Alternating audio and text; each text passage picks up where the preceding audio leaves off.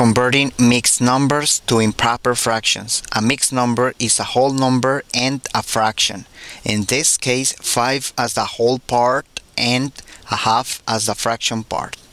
Okay, multiplying the denominator and the whole number add a result to the numerator.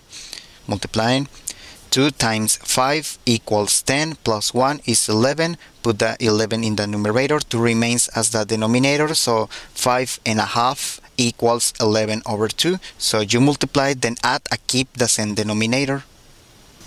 If a mixed number is negative, keep the negative sign, then do the same procedure. That is going to be multiply the denominator and the whole number and add the result to the numerator.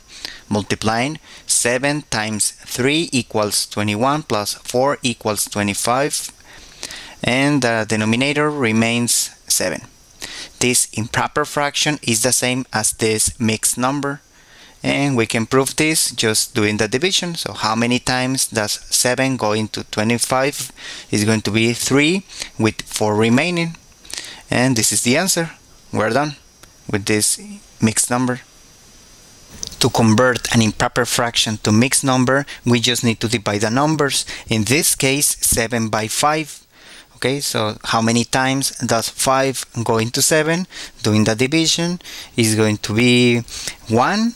Later we have to subtract them up the numbers. We get 2. Okay, so it's going to be equals to 1 whole number and 2 over 5.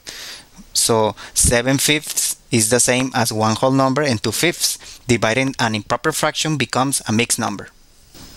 When we have a negative improper fraction, we have to keep the sign. So first write the negative sign, then do the same procedure. That is going to be divide the numbers. So how many times can 3 go into 16?